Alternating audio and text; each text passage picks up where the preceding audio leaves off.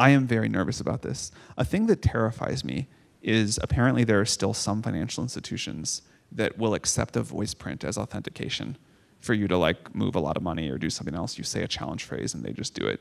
That is a crazy thing to still be doing. Like AI has fully defeated that. AI has fully defeated most of the ways that people authenticate currently, other than like passwords, but all of these like fancy, take a selfie and wave or do your voice or whatever. I am very nervous that we have a significant impending fraud crisis because of this. We have tried, I think other people in our industry have tried to sort of warn people like, hey, just because we're not releasing the technology doesn't mean it doesn't exist. Some bad actor is going to release it. This is not a super difficult thing to do. This is coming very, very soon.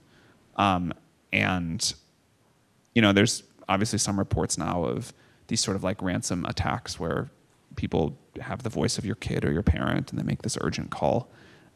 That is going to get so compelling.